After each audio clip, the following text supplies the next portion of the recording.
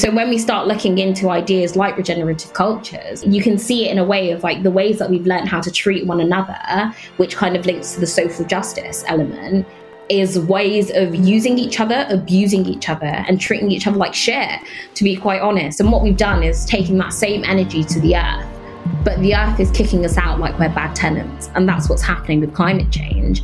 And the only way we can really resolve the issues with the environment and climate is by solving the ways that we treat one another and putting love, duty, and care at the heart of everything we do. And this is kind of where I feel that COVID has really highlighted that for us, of what can society look like when we help each other. You're listening to the Spaceship Earth podcast with me, Dan Burgess. The concept of the Spaceship Earth is simple. We live on a life-giving rock called Earth, hurtling through space. Like a spaceship, we have a finite amount of supplies with an intelligent operating system, which keeps everything we need replenished as long as we all respect it and use wisely. So an understanding of how this system works, along with deep cooperation between humans and all life, is essential to keep us thriving and the spaceship flying. In this podcast, I'm in conversation with humans involved in regenerating life, shifting consciousness, and reimagining how we can live more beautifully and peacefully. I talk with artists, activists, writers, designers, adventurers, healers, entrepreneurs, creative mavericks, and more. Their stories invite us to participate in the co-creation of a more beautiful, life-sustaining world in service to life, becoming crew on the Spaceship Earth.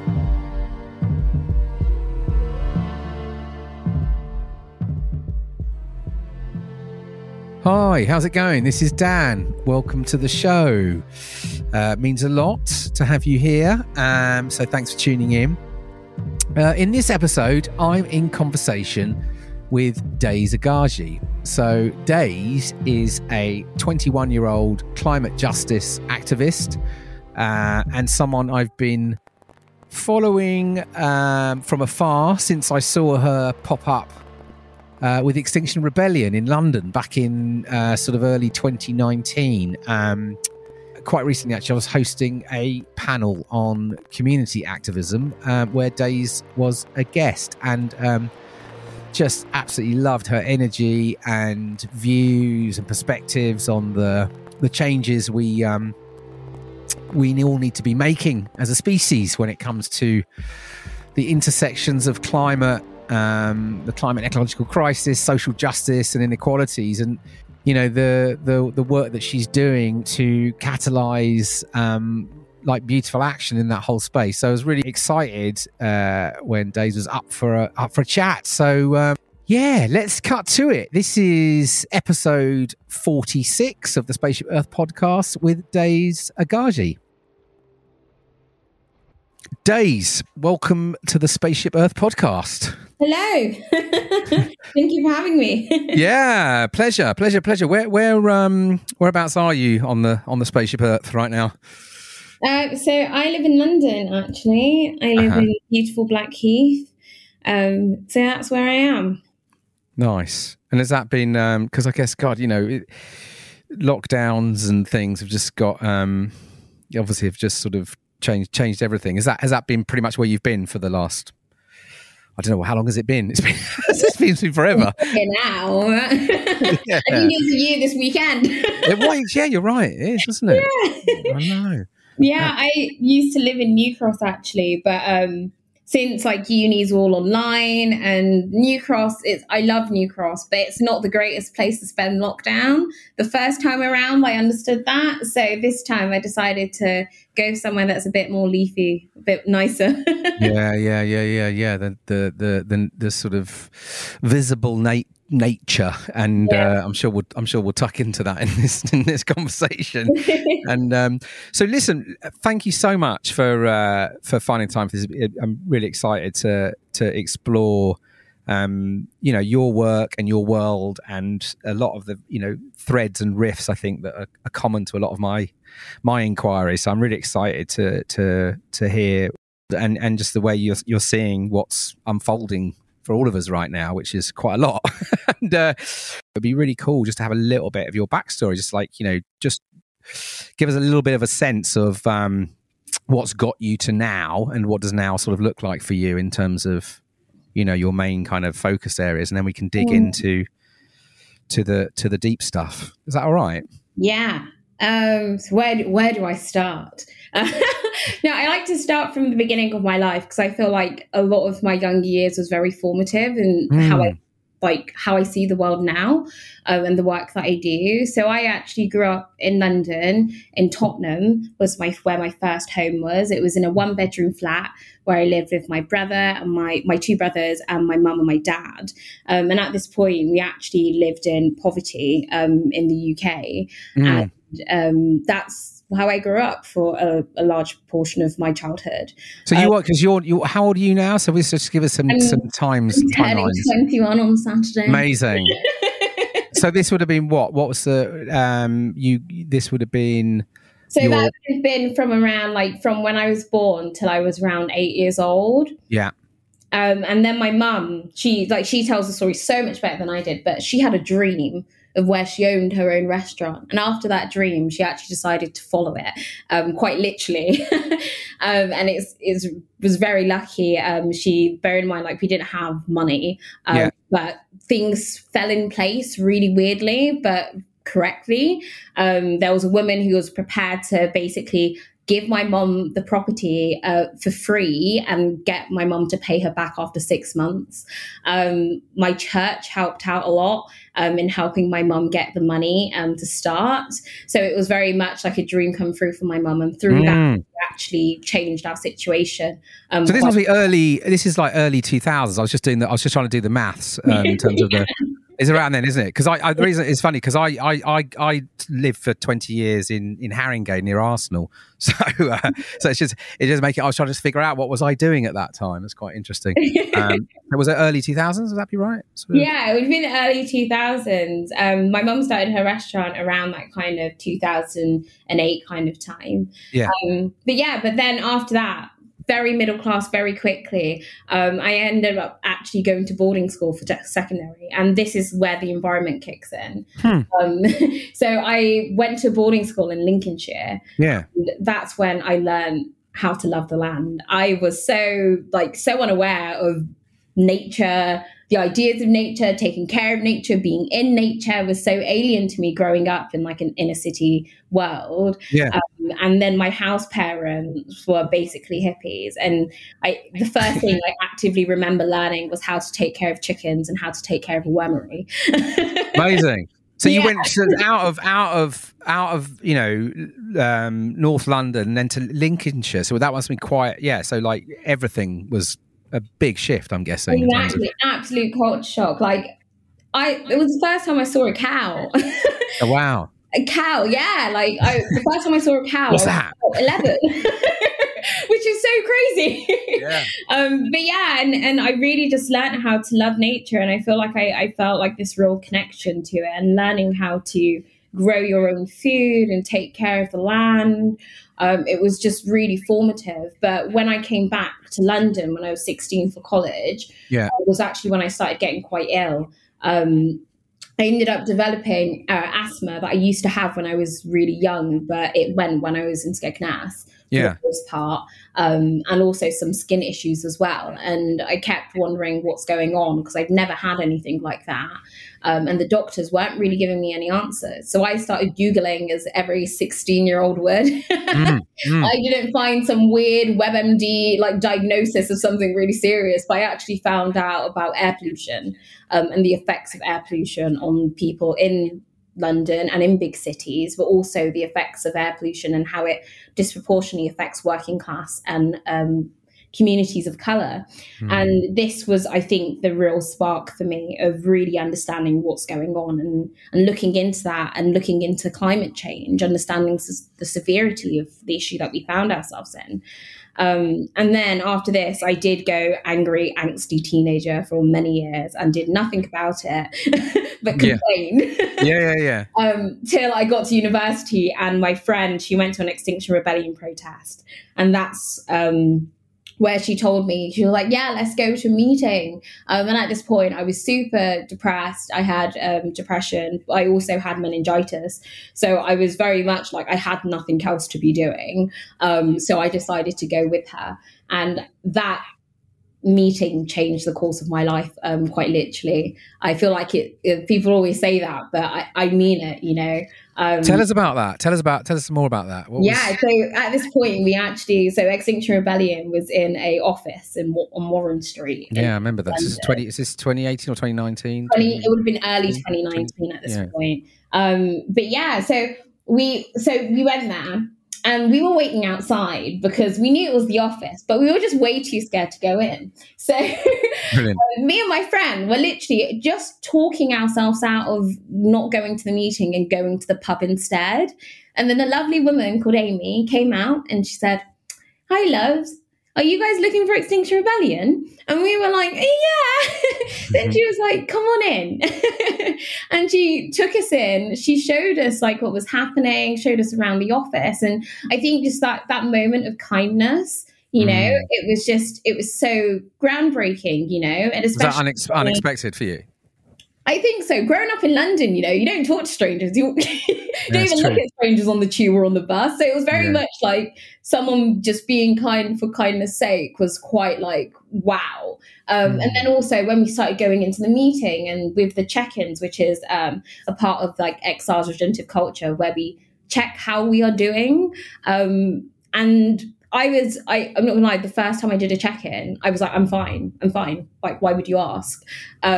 Because I wasn't fine, but it had been so long since someone genuinely asked me, how was I doing?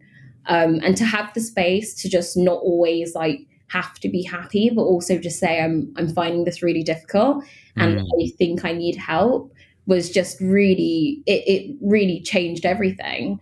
And from then, I started, after this meeting, of meeting really amazing people, I ended up starting to work for Extinction Rebellion the Monday after. So from that Wednesday to the Monday. Brilliant, love it. Plotting. And then at that time, it was the build up to April Rebellion. And I met a couple of people from XR Youth. And that's kind of how I got into climate activism in the way that I am involved now. So interesting, because it's sort of, if you sort of pinpoint out, you know, you had this sort of, your own sort of personal awakening to this kind of living world with school and the natural world, and then you sort of came back into the city vibe, got ill by the sounds of things, and then started noticing, which is, again, I mean, you know, we've all, you know, many reasons for all of these things, but it's interesting that you, in your exploration, started to connect it with these environmental factors and issues around us that were impacting your health, and finding that doorway, going through that doorway into this, which is again quite I think it's quite interesting, because it's kind of it's a felt experience, isn't it? It's not sort of often with climate and activism, we tend to, you know, many people tend to think of sort of things, you know, abstract, far away climate, but actually having a very sort of you know, individual experience. That's because I would always say, like, the more I unlock the memories of my past, I realize that I think most young people at this age can realize their life was a story of climate change.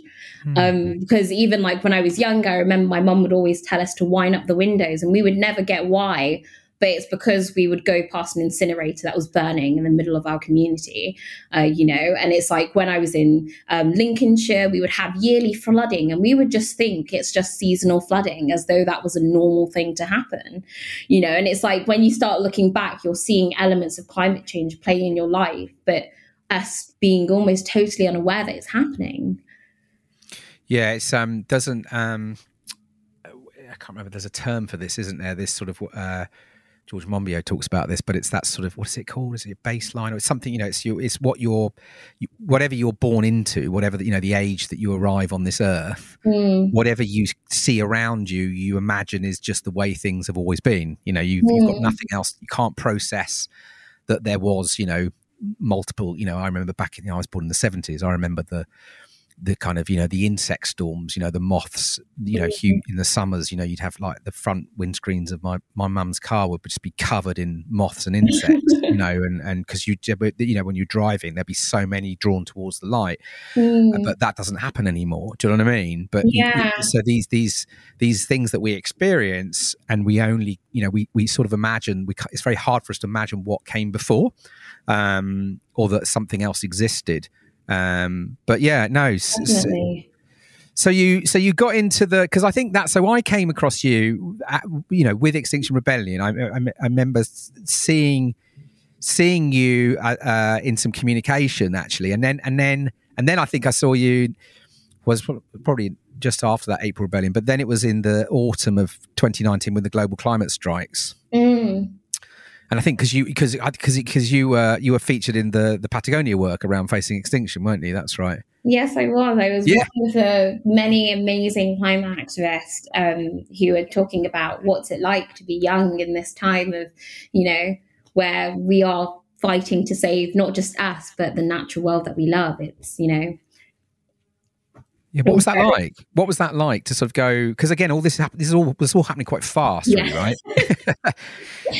Yeah, I think, to be honest, so before Extinction Rebellion, I had planned my whole life out to the T. For the rest of my life, I knew exactly what I'd want to do. And I've done that since I was young. I always had a plan of, okay, this is the university I want to go to. This is the course I'm going to go to. And I'm constantly working towards that plan. But when XR just totally upended my life, I decided that I'm not going to plan anymore, and I'm just going to go with what the universe throws at me, And I feel like that whole, especially the year of 2019 was just absolutely crazy, from, April Rebellion, which was like 2 weeks of total awe that I feel like unless you were there, you can't really explain how visionary and groundbreaking it was, to, running for election, Leonardo DiCaprio posting about my story, it's like, and then like going on, that summer I went on a tour around Europe doing talks and speeches about basically what I'd been doing. And it was just that this really crazy, like from just being an average university student to just being open to so much more. So let's just rewind there, because that's a lot. So there was, you're studying. Are you still studying? You are still studying, aren't you? I'm in my third year. I'm getting through it. Final term. Yeah. And tell us a little bit, so because then we'll go into the European stuff as well. But like, so you XR happened. You'd already started at where is it? Goldsmiths. Yeah. I would have been at Goldsmiths for around probably around it was the second term, so it would have been like a couple months. I would have been at Goldsmiths by this point. And what are you studying? I'm studying history and politics. Right. And this, so just for the listeners, but because in that year of 2019, you also ended up on the campaign trail for become a European Member of Parliament, right? Yeah. Yeah. Which just tells about, because that's 2019 was a big year for you, wasn't it? It's like, so tell us, how did that all happen? What was the catalyst for that? Yeah. So to be honest, it's so funny, because it's like, I wish I was I was totally brave and I decided to do this, but technically that's not actually what happened. Yeah. So, after April, we were just in the XR office, and I can't remember what was going on, but we were just all chatting about the European election, and how it's kind of funny because it's not technically meant to be happening anymore because of Brexit, and how it's really weird how we've just had a really big moment of acknowledging the climate crisis, but it feels like we're going to be pulled back into the Brexit debate just straight after. So we were there, and then Roger, the co-founder of XR, was talking about it with us. And then he asked me, he was like, Daze, if you got the opportunity, would you run for European Parliament as a candidate? And I went, fuck yeah, was my instant response. But I was like, I'm broke. I don't have any money. I'm a broke student. And then he was like, if I could find the money, would you do it? And I was like, yeah, I would love to do it. I think it would be great. there was a part of me that I think the large part of me did not actually think he would get the money. But lo and behold, 24 hours later, I was signing the paperwork to become a candidate for the MEP electoral race. Amazing. And that's how it started. And when, once someone's like put so much faith in you, especially to give their own money. You're like, oh shit, I've got to do this now. Well, exactly. And I just started sitting down and thinking like, what do I think I want politics to be? And that's kind of where I based a lot of the campaigning strategy around. It was like, what do I want to bring to politics that might not be there already? I wanted to bring the average person's voice. I'm at that time I was a 19-year-old student from London, and I was like, yeah, why can't I be a politician? Why do we have to have our politicians being churned out of Eton? Why can't it just be average people saying, I deserve a best democracy, and doing just that? But also making sure that climate is at the heart of the discussions that we were having, and bringing back that attention to the climate crisis, so it's not forgotten. And that's quite a big thing to do. What can you just share some of what that journey, of being a candidate and campaigning was like? What did you learn from it? What were your reflections now on that? Yeah, I think it was absolutely crazy. One, like the fact that you have to put up so much money to even get into the race, I think is ridiculous. And I think we need to start asking whether it's truly democratic. I think the initial cost was £5,000 just to get on the ballot, which most people don't have. And that's creating a barrier to entry for politics. Yeah. So that's one thing that I was very shocked at. And I do think that as a society, we really need to start looking at the money that goes into democratic processes, and how can we change this so everyone can partake, whether that's voting or being a candidate. But also, I think, at least for me, it was making sure that I don't do what traditional politicians do and talk at people and not really hear what's happening in the communities, but try and sell myself. And the whole idea was like, statistically, it would have been very impossible for me to win. So I want to come together with different communities and start talking about the issues that we hold really closely to our hearts. We did some conversations around gentrification in Brixton, and had communities talking about what was happening and how we can end up helping each other. I did a tea with your MEP candidate, where you could book me online for lunches and dinners.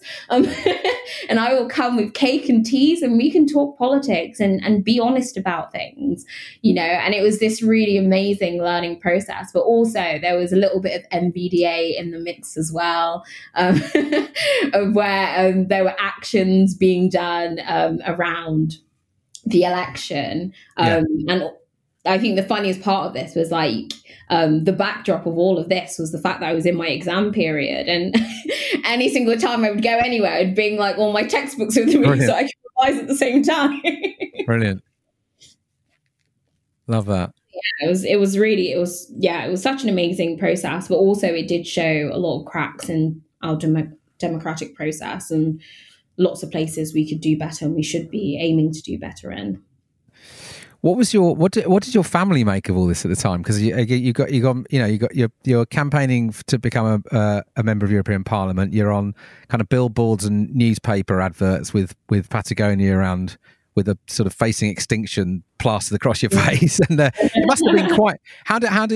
What's that like? What was that like with did people around you respond to this?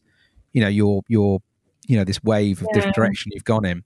I think I think they were quite shocked, because especially like, to be honest, like I feel like through this journey I found myself and my voice a lot. And like before I was quite quiet, like especially around people I don't know. I wasn't much of a talker, but I was quite different before this whole journey. And I know when my mum, like I was telling my mum when I first joined Extinction Rebellion, she went, "You're going to join those crazy people who tried to get arrested?"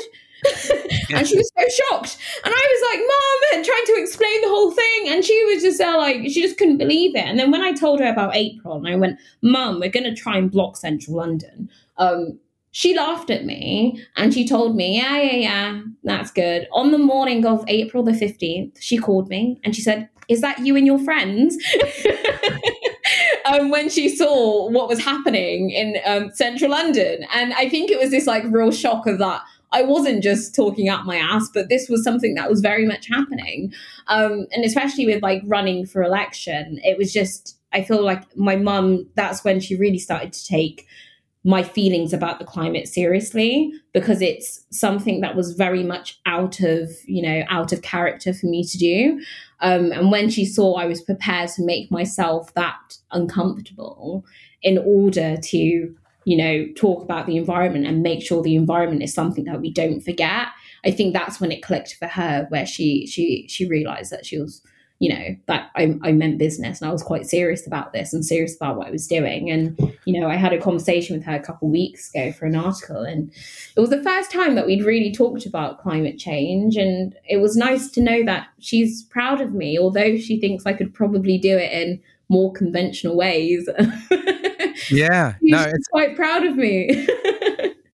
You call yourself, you would call yourself a climate justice activist. Yes. Can you just talk a little bit about what that means to you? Because I know people are hearing this term, understanding what we really mean by this. Would you be able to talk a little bit to climate justice? Yeah. Okay. So I feel like when we talk about climate change, especially from a point of where the climate movement in the UK is, of where it's predominantly a very white and middle class space, we talk about it in terms of carbon, in terms of degrees, as though that's the only way climate change is affecting us. But sometimes we forget to understand that there is a social justice element to climate change. It is the most marginalized who are facing the brunt, who did not cause the issue, especially when you start looking at, areas in the global south, which are very much experiencing climate change today. And when I say climate justice, I don't mean just justice for the earth, but it's justice for the people and every living thing on the earth. And that's where it's taking a more holistic approach to climate change and including intersectionality at the heart of it. Yeah, and I guess and it's I guess the like for instance 2020 and everything. I mean, COVID, sense that we've taken our eye off the climate issue, but in some ways it's revealed more and more of the injustice, the social justice, that so many people are experiencing, the inequalities, right, of a system. Exactly. And I guess also, which I'd love to explore a bit with you, is because again, it'd be interesting to see how this has affected you and your work over the last year. So there's obviously COVID, and there's obviously, the huge groundswell resurgence of Black Lives Matter, based obviously on the, kick-started through the murder of George Floyd last year as well. And so there's these, you spoke a little bit to these, intersectionality and stuff. So what's it been like for you and the work you're doing in the last year or so? Can you talk a bit to us some of that? Yeah, I feel that like whenever you would say the system is fucked before COVID, no one really quite understood what that meant. But when COVID happened, and especially at the beginning of where you started to see the way that governments will act in terms of crisis and the people who would be lost. It wasn't, like, for example, with the stockpiling, people who can afford to ended up buying out the old shops. But what about the elderly people who couldn't? What about the disabled people? What about the people from lower economic backgrounds who couldn't do the same things? Who are the people who were given aid within those times? And it showed basically how the system does not work for all. And I think it actually kind of was it was a real highlighting moment for where we need to start figuring out how to make society a lot better. I do think that COVID it's been a time of loss and grief for so many. And especially when you think about it, a lot of the deaths that have occurred shouldn't have happened, and it just shows how inadequate governments can allow things to happen when they shouldn't. And I think these were the kind of when we started to look at, for example, linking it to climate change, I look at it holistically, because it's not just about one part of it. It's not just about the climate. It's about the ways that we treat one another within this time. At that time, we chose greed and ideas of scarcity over caring for one another. This time has really shown us that the system is fucked, and it's shown us all the areas that the system's fucked. And the climate, I feel like, is almost a byproduct of all of this. So when we start looking into ideas like regenerative cultures, it's based kind of like it, you can see it in a way of like the ways that we've learned how to treat one another, which kind of links to the social justice element, is ways of using each other, abusing each other, and treating each other like shit, to be quite honest. And what we've done is taken that same energy to the earth, but the earth is kicking us out like we're bad tenants. And that's what's happening with climate change. And the only way we can really resolve the issues with the environment and climate is by solving the ways that we treat one another and putting love, duty, and care at the heart of everything we do. And this is kind of where I feel that COVID has really highlighted that for us, of what can society look like when we help each other, like the amazing mutual aid communities that's popped up almost overnight at the beginning of lockdown to help the people who are the most marginalized out of this situation, but also put an eyes on the government about how incompetent they are, and how we need a better democracy of where all of us can feel heard and all of us can be supported and protected. So I do think that COVID, although it shouldn't have taken this to wake us up, but it really has. And hopefully we won't go back to ignoring what's happening, because sadly, this is only the first out of probably many crises we are going to face, at least in my lifetime, let alone beyond. Yeah, it's. I often feel like sort of, COVID sort of lifted the lid on, what was already there, right? It was all of this sort of oppression and inequality, and oppression of people, oppression of the non-human world, the living world. It was all, it was all very much, everything's been designed on that, really. I mean, it's difficult and uncomfortable to sort of face into that, but that's effectively what. Obviously, in our activism, we're sort of understanding this, but I think there's been this huge reveal in this last 12 months of that. And like you say, a sort of a climate that's breaking down and an ecology that is breaking down is the byproduct of a system that is, built on that kind of extraction of human spirit and, natural, extraction of material and biodiversity collapse and all these kind of things. And so we're seeing this, but it's so interesting. I say, when you speak to the, like, where you see the potential, where you see the sort of the regeneration or the healing is in this, almost in this, in how we show up as people. Well, as a collective, I think that's the important part. It's learning how to work with each other again.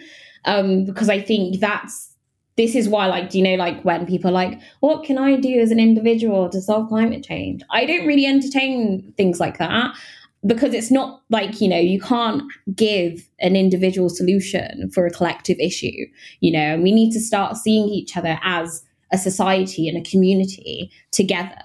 And that's how we can learn how to solve the issues that we're in. It's doing it together. And I think, especially with, like grassroots organizations that have popped up over the last couple of years, and working with and in them, you see how, even though like we may not have the same backgrounds, we may not have the same understanding of the world, just for sharing the love of this planet and the love of the people and all living things on it, we can create such strength to do so many amazing things. And that just shows the power of collective action. We live on a life-giving rock called Earth, hurtling through space. How bonkers is that? You're listening to the Spaceship Earth podcast.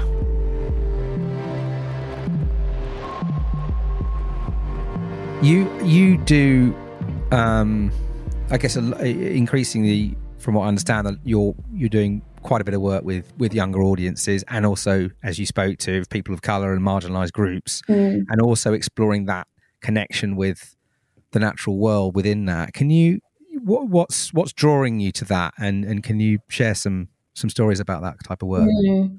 I feel like, for me, it's like, like, for example, my own identity is very much in, like, touching upon lots of different intersects. Like, you know, like I'm queer, I'm a Black woman who came from poverty, and it's like lots of different parts of mine. I understand what it's like to be the marginalized person. Yeah. And I'm just lucky that I've been in an environment of where I've learned how to find my voice, but a lot of people don't get there. And I feel like that's kind of where I come in. I try and help promote that space of holding, and like a space of where people can find themselves. Because if we do, I don't think that what's happening will be happening, because we won't allow anyone to tell us any otherwise, from, you know, like governments telling us that they can't help solve the climate crisis or they can't do things quick enough. We would find our voices to say, you serve us as a government, and us as a community, as a collective, is saying we want more. And I think that's where my work comes in. It's working with communities to find their voice and ask for more, because we all deserve more than what we're getting. And I think just having that personal like understanding of what it is to feel marginalized and what it is to feel oppressed has really made me really fucking angry, because I shouldn't have had to go through it. Through that. And if I can inspire the next generation to not take that and not have to go through that, that's the most powerful work I could probably be doing right now. It's amazing listening to you, because when you talked about the, you know, your whole sort of, you know, you went down this kind of XR rabbit hole almost, and it's sort of like, but then you just kept saying yes to things, and you sort of, you know, you said you found your voice through those experiences of campaigning and, you know, speaking up and being put in the limelight. And I'm guessing also, you know, as a sort of, you know, a middle-aged white guy, that that's also a huge amount of, like, you took a lot of risks doing that because of who you are and the privilege that, you know, the white privilege that exists, particularly in protest and activism. So, you know, what was that like? And again, it's interesting now you're trying to bring that, trying to help others find their voices. But there was something in your story about, actually, it was this, you know, letting yourself, almost just trusting yourself to go and put yourself in these slightly uncomfortable situations, was also part of how you kind of have found this focus.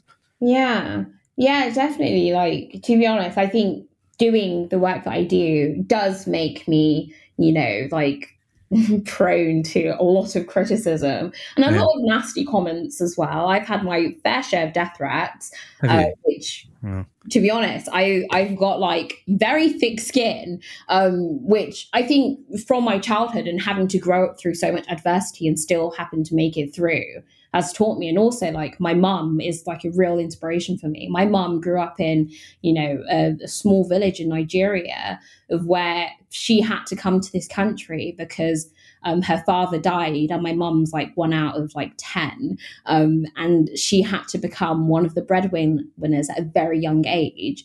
And I've seen how she's literally raped herself from poverty and provided such an amazing life for us and the rest of our family.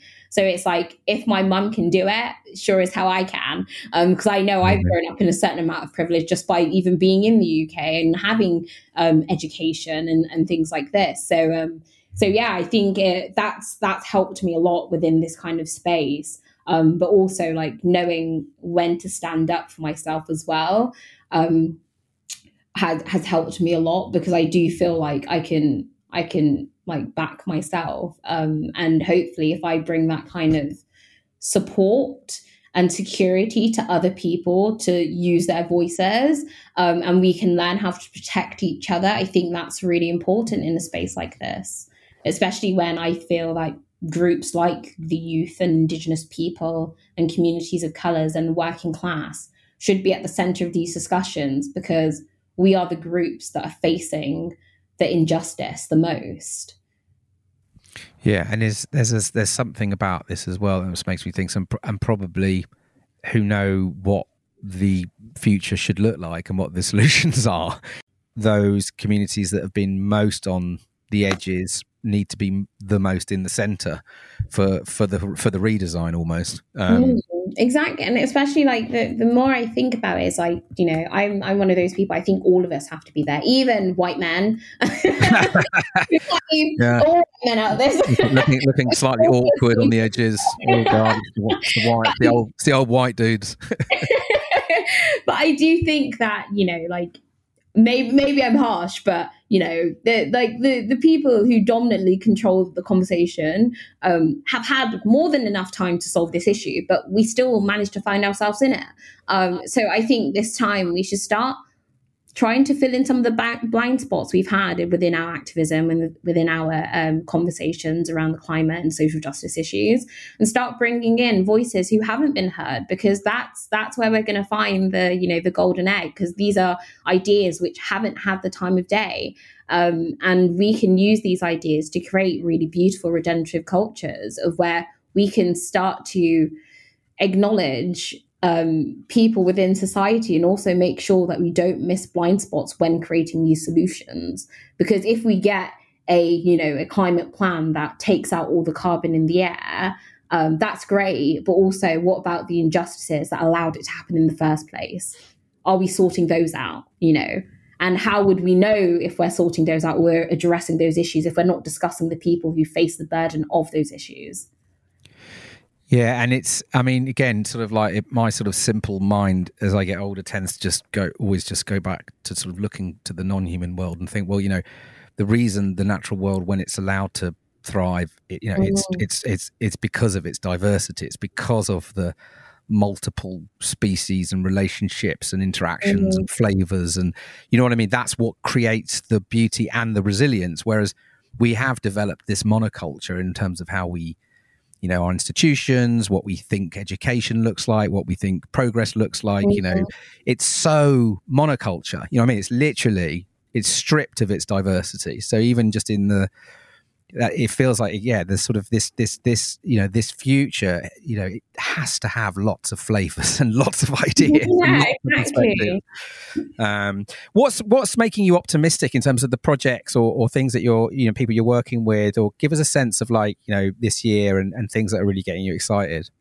To me, I think I know it's a hard question after what we've all been through as well, but it's like no, I think you can't do this work if you're not optimistic. I'm grittyly optimistic, because what's the whole point of me doing this? I might as well go on as many flights as I can and eat as many beef burgers as I can if I don't think that we're actually going to get to a place of solving these issues, but I think for me, at least, I know that my work with young people is what keeps me going. Like Boris Johnson, hand over the keys, because, some of the groups of 11-year-olds I've been able to host workshops for and get them thinking about these ideas.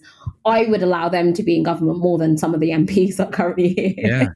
Yeah. And it's just like young people have this really amazing thing of having such open views of the world, and sometimes explaining some of the stuff that happens in the world, like, for example, like the use of fossil fuels, or like certain aspects of democracy that are not working so well. When you explain it to them, they don't understand, not because they're not competent of not understanding, but it's because they really don't see how we've got there. Yeah. Like I was explaining how fossil fuels are made from the earth, trying to bury them. And then they come back because we dig them up and then we burn them. And they were like, what? I know. That makes no sense whatsoever. I'm like, you're telling me. What? We're burning old dinosaurs to make stuff. We're just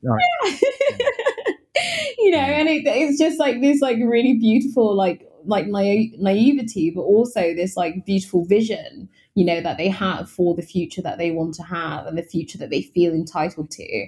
And I do feel that when you start to grow up, like certain, like the vision that we would previously have are demolished by what we expect of the world and what we don't get, like you're currently being shat on, whether it's, like having to grow up, being marginalized, and then trying to get a job, and then getting a job, and then having to work endless hours that make you unhappy, but also being stuck in catch-22 of not being able to live if you don't work, and not being able to afford like basic necessities like food and shelter if you don't work. And it's like this kind of constant crushing of the human spirit that happens that doesn't allow us as adults to dream big and see big, you know, and hopefully with the young people that I work with, they will forever dream big and see big. And that's my aim, to not allow and like have them create such great ideas and thoughts and spirits that the world cannot crush them. That's my aim, at least. Yeah, I love that. There's it's I was listening to something recently, was talking about again this sort of, you know, where we are in this, you know, at this civilization, whether however you want to describe it, whether it's collapsing, coming down, transforming, whatever you want to call it. But there's always there's in this kind of modern industrialized capitalist sort of way of being, you know, we've kind of monetized everything, but we have very little story of consequence. So we don't really understand the consequences of the decisions we're making all the time around, you know, consumption, never-ending growth, you know, all these, you know, the access to resources. There are all these consequences, do you know what I mean, that we just we can't see them because we don't really, in our culture, this modern culture, have, I don't know, is it a moral, it's just something that we don't seem to have a sense of consequence, so we don't really understand. I think it's at least I think it's that we're not really told that there are consequences. Right. If you know what I mean, I do think that, maybe I'm being all conspiracy nutty here, but I do think that the people who are in charge of the education system aren't teaching us what we need to. They're not going to tell us about how bad certain industries are, when those industries are the ones that are governing politics via large donations and money. They're not going to tell us those things. So we kind of like, especially like with my own journey of like, you know, learning about democracy and finding my love for politics, it was very much like, this is how things are done and don't expect any other way, you know? So you work within the lines. And I remember, especially when joining XR, you know, even the first time I heard that we were planning on shutting down central London, I said, but you can't do that. But you can't do that. And they were like, why? Why can't we do that? And I was like, good question. You know, because we are so conditioned to like within that box, and that box allow a lot of shit to happen. Huge amount. You were given, you know, like the space to really question and ask things and have like knowledge on, you know, what are the consequences of a lot of our actions. I do think that people will change. But if we would change, and especially when you get people like on a large scale to change, that means governance structures are going to have to change. And I don't think they want to, you know. So I think that's what it is. I think it's a lot of people like not out of like not wanting to know, but out of not being told, you know. I completely. And it's, you know, it's sometimes it's overwhelming, that whole kind of system change narrative, and where do you focus, and you know, if you play within the rules, you know, you're kind of doomed because we don't have the time, and if you play outside the rules, then you're disrupting everyone's lives, and it's like, yeah, but hey, everyone's lives ain't going to be happening if we don't get on with this stuff. Exactly. Like, to be honest, like especially with disruption, I do feel bad, I'm not gonna lie. There have been times I've stood in the road and I'm like, maybe I should get out of the road. But then I think, okay, so the disruption we're going to face in our lifetime, even just like, not even just the climate crisis, but all the other social issues that we're ignoring, is going to be far worse than me stopping, you know, John from getting to the bank on a Tuesday morning, you know. And when you actually start looking at it as a comparison, like maybe we do need to take a bit of discomfort now in hopes to save the future for us, you know. And if that's something that's going to happen, I apologize for having to do it, because we shouldn't have to do it. But we're going to have to do it, you know? Yeah, and there's a little bit of this kind of like, again, the sort of modern human, the modern industrial human, our sense of time scale as well. We're only kind of looking at what's in front of us. We're looking at our short. We're not really, again, able to compute farther ahead. We're not able to think of, you know, future generations or ancestors down the line. We don't seem to have that ability. Do you know what I mean? Or again, that sort of empathy to think, actually what we're doing now, again, it's this consequence piece. There's no sense of consequence to this story that we're all a part of. And I'm with you as well. I mean, my sense is, again, culture has a huge role to play in these coming months and years to help us sort of start to perceive the world differently, back to where we were, you know, to help us understand, you know, this interconnectivity, this interdependence, that we're all, we are, the fate of all of us is in the hands of all of us. It's not a Exactly. but I think there is a big role for culture to sort of help this our species really sort of raise that consciousness, understand that, so we demand these kinds of shifts, because I worry, without, again, through our traditional system as it is, are we going to get those breakthroughs? I'd love to talk a little bit, if we can, about eco-anxiety, because again, another thing that's been around for a long, long time, but it's starting to sort of, you're hearing a lot more about this. I know that some of your work is involved, again, with younger people, particularly. Personally, I can relate, because I have suffered massively from this and still do, but it's still there. But I'd love you if you could just talk a bit to it, so listeners who I think would be really interested in to understand more about this. Yeah, so eco-anxiety is basically feeling anxious about the environment and the state that we're in, becoming way more common, especially in young kids. Like, even, for example, like Greta Thunberg, through eco-anxiety, she actually went into selective mutism. So it can have a really traumatic effect on young people. But at least with a lot of the work that I do, it's focusing on how we can acknowledge when it's happening, but also how we can aid young people to not feel anxious and to feel empowered to get through it.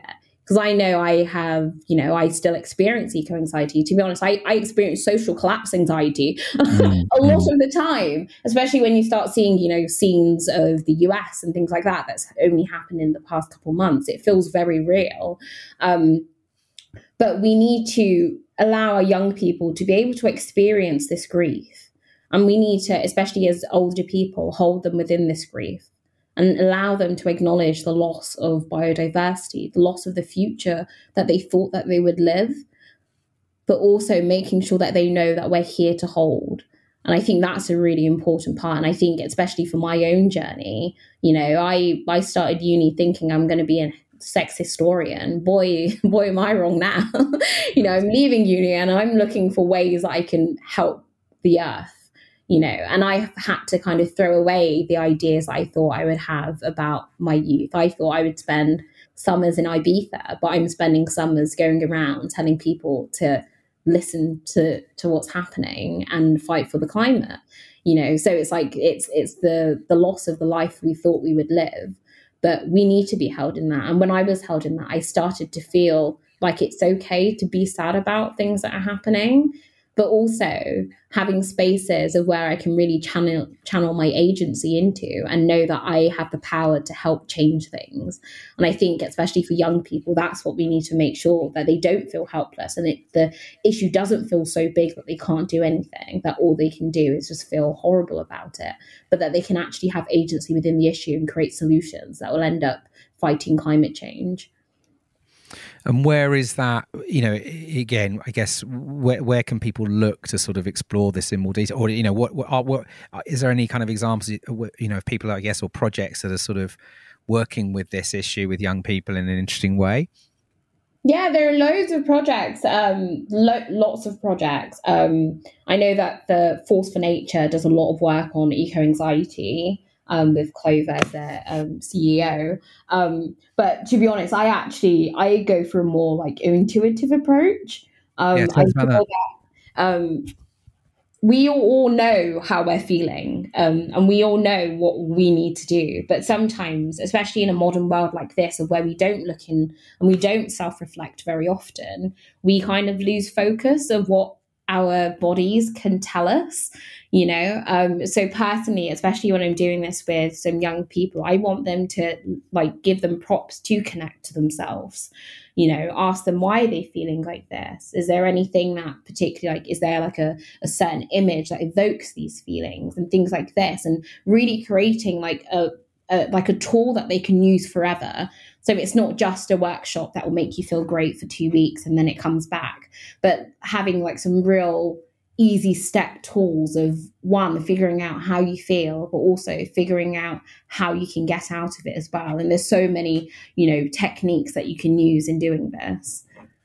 Yeah, and there's I love all this, because I think, again, this is it comes back to that thing, isn't it? Sort of it's an inside job, sustainability sometimes, and just this idea of just helping people tune in to this extraordinary kind of human technology that we all have, right? Again, whether that, intuition and our capacity to kind of sense and all these incredible things, which I think, again, probably we can learn so much from indigenous cultures who are still practicing.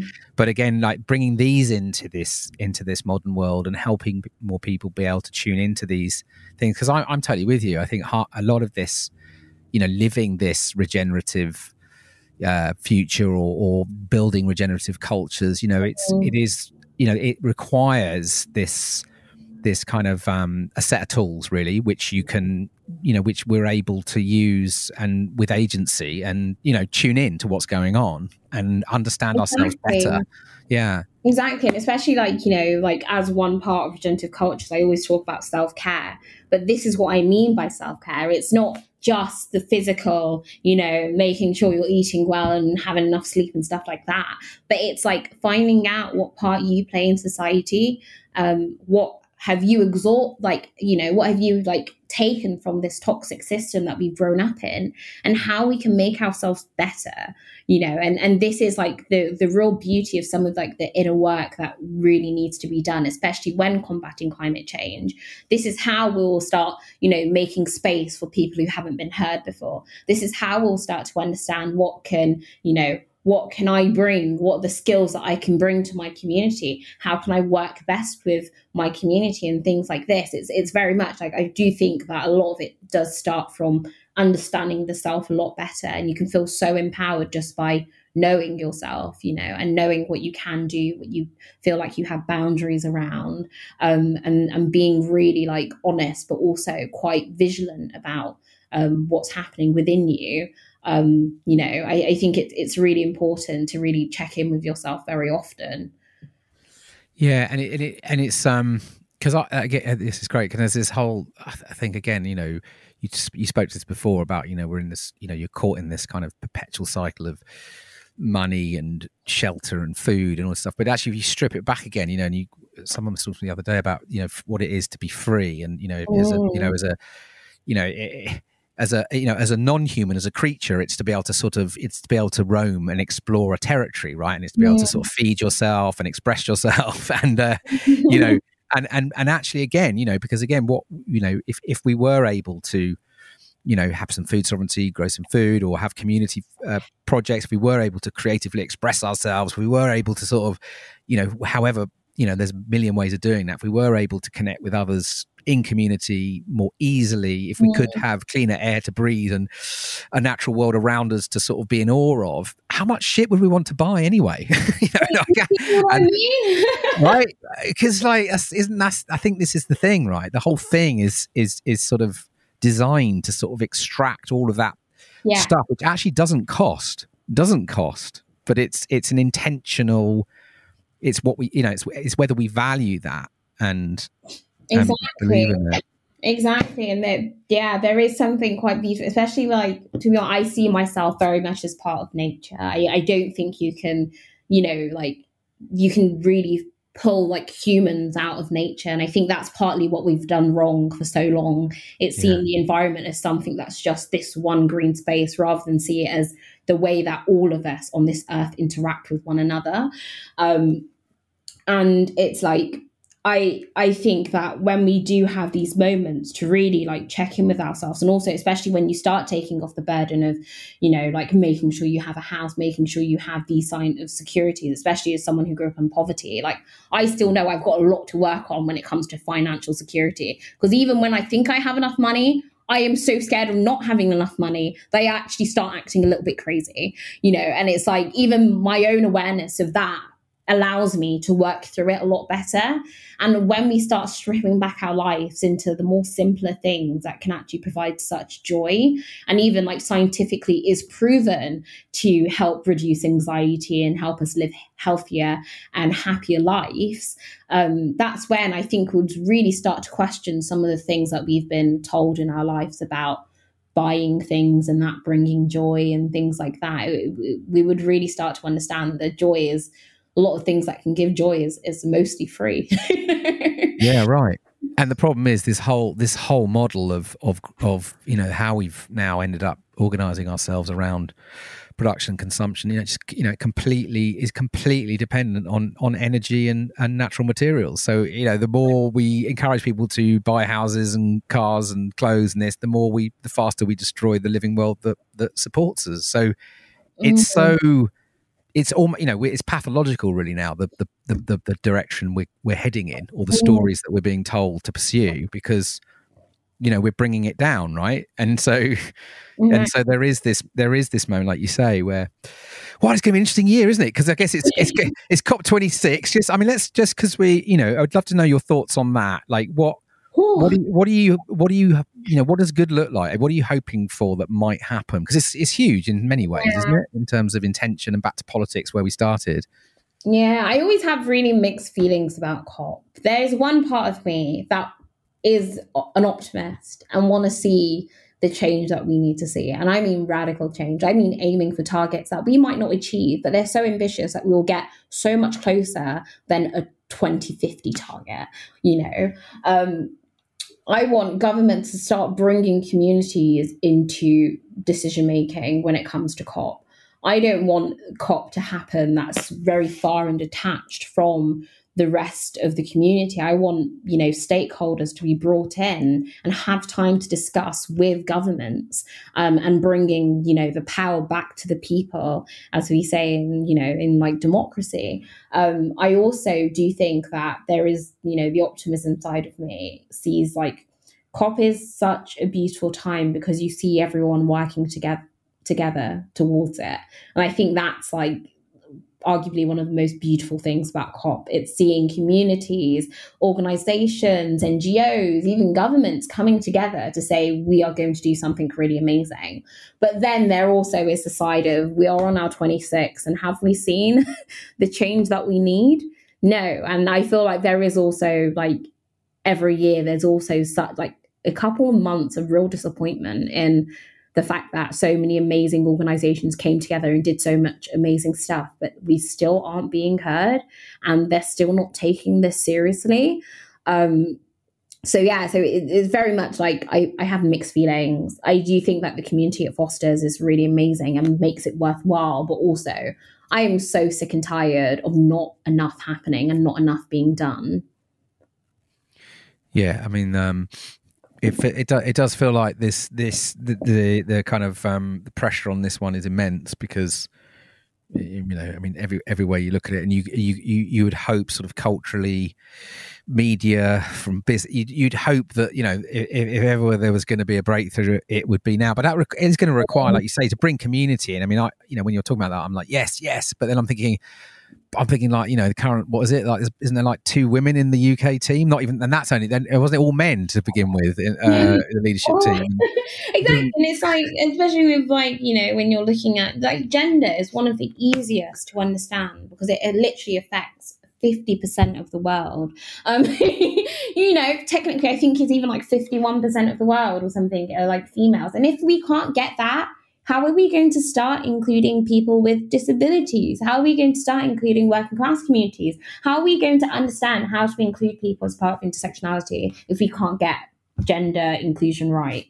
No, it's huge, isn't it? Getting these things, like you say, like this sort of true diversity principle. If we can't reflect that in the sort of in the sort of the leadership team, then you got to question, I guess, that stuff. So I guess it's interesting because there's a campaign running on that at the moment, isn't there, about trying to make that I think it's representation. Climate. That's it. Yeah, exactly. Yeah, I signed the letter because I do think there is a part of me that is like, maybe COP in itself isn't the right way to do it, but I have no suggestions of what to do, so I'm going to be quiet. I was just trying to think who's the Marcus Rashford of climate in the UK that can just sort of like, because we've got to, the solution. But I think all of us could come together and create the solution. I think that I'm very much like a true believer in all of us coming together to create solutions, because that's how we're going to end up covering all bases, is because everyone would have an experience of something that would have happened, if you get what I mean. So, no one will be forgotten. And that's really important to me. I know. I remember when it because we thought COP was due to be last year, wasn't when the pandemic. But I was imagining at the time, I was chatting to we were like, well, what would it look like if could you get 1 million people in the country to go to Glasgow? Could you get 500,000 people to go to Glasgow and literally surround the thing and just not let any world leaders out until a proper deal's done? Because you can't. I'm on board with. Do you know what I mean? You're not coming out. No one's going home until you've done a proper deal. Because you can't get rid of 500,000 people, can you? I mean, you can. I mean, surely there's that many people that care about the future. Anyway, there's a thought. So listen, thinking about this year, is anything out? Any other sort of projects or things that we can find you, or you want to shout about, or anything that? To be honest, I don't know. I'm a weird one of where I like doing my projects, but I don't like people knowing they're my projects. I feel like, I don't know. I think like maybe it's me. I'm trying to take the ego out of it, if you get what I mean. I feel that the work in itself should like grow within itself, and also there is some stuff around legality of some stuff. Fair enough. We'll keep our eyes peeled. But I think it's just like, especially at a time of where there is so much activity on climate and on social justice issues, like get involved. That's what I think. There is so much in so many different ways, and the way I see it is that we're all one machine working for the future we deserve. And even, like the road blockers who glue themselves to floors are in support of the people who are signing petitions, are in support of the people who are, sitting down and talking to their local MPs. Like all of us doing this work is what gets to change. And there are so many different options of different like levels of comfortability that you can come into activism with. So I think everyone should be thinking about, how can I better this world? And keep that as a question that they ask themselves every day for 2021. Love that. Thank you for that. So listen, I always, which you're sort of starting to speak to. I guess I always close the episode with this idea, thinking of the spaceship Earth and this idea of becoming crew on the spaceship Earth. And what does that mean to you right now? Oh my God, it reminds me of Extinction Rebellion, because we actually say in our meetings we are all crew, because all of us have hands in this, and all of us will work together to build a better future for the Earth and for every living thing on it. So that's where I love the phrase "we are all crew," because it shows that all of us are worker bees. We're all here together for each other, and that's the most important part of all the work we're doing. Because if we didn't have love and care at the heart of it, why would we do it? Beautiful. Thank you, Daze. Thank you. It's been great to chat to you. I really hope I'm just look forward to following your trails this year, and I totally agree. There is so much great energy and people doing extraordinary things all over the place, and I think that those different flavors of activism is just so important. I know, a sense people think, for many people their vision of activism is often very frontline and often chaining themselves up and whatever, but actually of course it comes in so many forms just to act on something bigger than ourselves. So love it. So I hope you enjoyed that conversation with Daze. Quite a force, inspiring human, and doing beautiful, important and brilliant work in the world. And I have this sense we're going to see a lot from Daze in the coming years. And I hope it's kind of inspired you into action. This is an enormous year. It's hard with COVID and like all the kind of mind melding sort of impacts of that. It's sometimes hard just to go, what do I do and what do I have energy for? But bring us back to kind of the climate and ecological crisis. It is the mother of all. It's the thing that supports all of it. It supports all life. This is the thing that we have no civilization if we don't radically reimagine how we show up on this planet. And in amongst all the sort of carnage of what's going on, there is a possibility of something way more beautiful. That's the thing. Sometimes it's quite hard to think, oh, but surely we're at the pinnacle of human achievement and nothing else is possible. And but for many, it's really bad, and it's always been really bad, as we're finding out. But I don't think anyone really is satisfied, are they, with this way of being? Surely we can do something better, and that is the inspiration for climate ecological action, for action on these intersectional crises around social and racial justice. They're all interlinked. They're all part of a system which is eating itself, and everyone and everything that creates it, supports it. So huge year, so many ways to take action, frontline or just, reimagining life where you live, showing up differently. Daze talked just of that beauty of just, the kindness of just how we show ourselves to our other fellow humans and non-human beings around us. And there's enormous power in just how we start to create the future we desire through the things that come out of our mouths and the actions that we take in the everyday moments. Whatever your flavor of change, there's so much to do, and we can't create this more beautiful world without everyone. So, no biggie. Leave you with that. If you like the podcast, please do share it. Give us a rating if you do like what you're hearing. It takes a lot to put these podcasts together, and if you do like something, I know sometimes it will take 30 seconds, on Apple or Spotify, whatever it is that you listen to, but it makes lots of difference. Little cheeky review, little cheeky rating. Go on. So take care of yourself. We talked a lot about that whole tuning into our inner wisdom and our beautiful kind of inner technologies that we have, like intuition and our kind of sensory capacities. And these all feel part of the things we kind of need to sort of reinvigorate, getting out of our heads into our bodies, connecting with this wider web of life around us. So, I'll leave it at that. I'm going to play out with a track. It's a track that's been playing a lot in my kitchen of late. And it feels just appropriate for this episode. So it's called People Help the People. It's by amazing British singer-songwriter Birdie. It was released in 2011, although it's actually a cover version with the original written by a band called Cherry Ghost in 2007. So there we have it. Until next time, peace and out.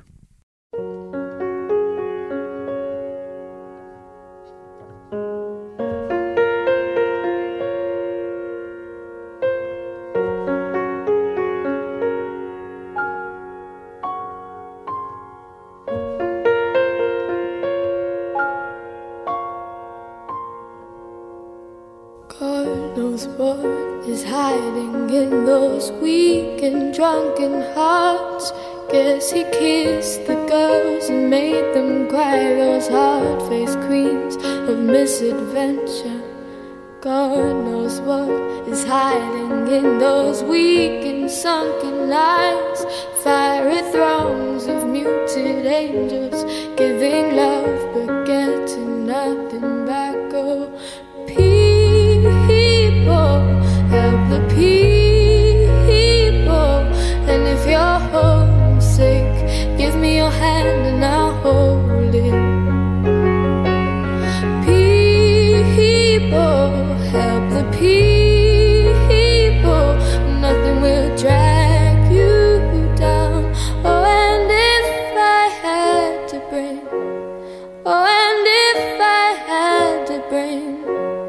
I'd be cold as a stone and rich as a fool. It turned all those good hearts away.